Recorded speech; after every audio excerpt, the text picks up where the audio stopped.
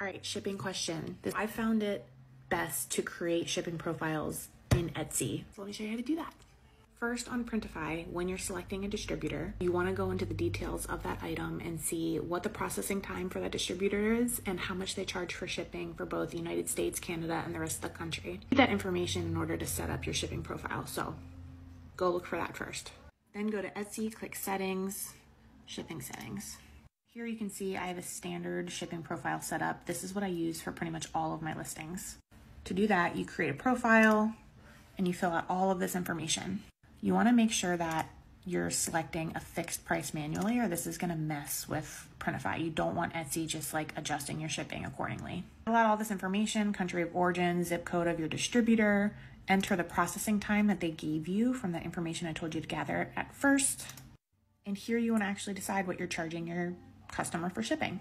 If you're working shipping into the cost of the price of the item, then you want to do free shipping here. What I do is I basically like split shipping. For like a t-shirt, I'll charge them like $2.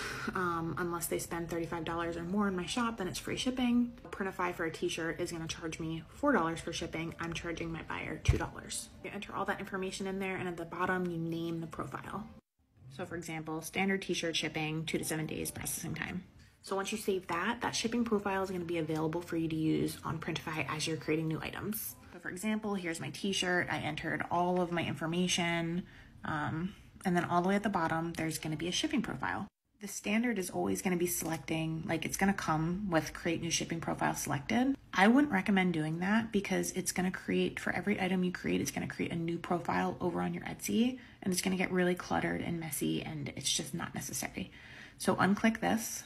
In the drop down, you should see your custom profile that you created over on Etsy, and that's what you're going to select. So then you're going to publish that, and that is going to go directly over to your Etsy shop when you publish the item. I hope that was helpful.